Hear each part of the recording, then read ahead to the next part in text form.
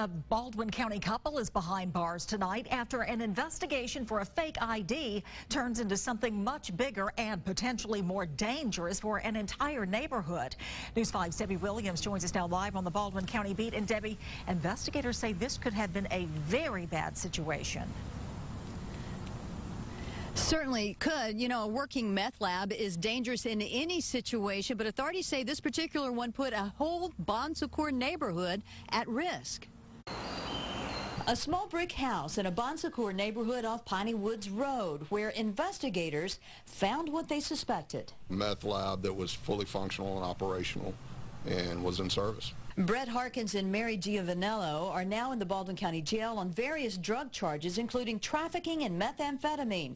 It was a purchase by Giovanello that tipped authorities off. We have a case where somebody's using someone else's identity to increase the number of ephedrine they can go and purchase. A meth lab, to the uneducated eye, just looks like a bunch of bottles and hoses. Usually there's a heat source nearby, but one wrong move and it could all explode. Anytime you have a meth lab operating in your neighborhood, it is a grave concern to everyone involved, and yes, there is always a potential for danger. It's a drug that doesn't grab headlines like it once did, but it's still out there and just as dangerous and deadly as it ever was. It's harder and harder to manufacture methamphetamine yourself, so we don't see it as often, but we still see it.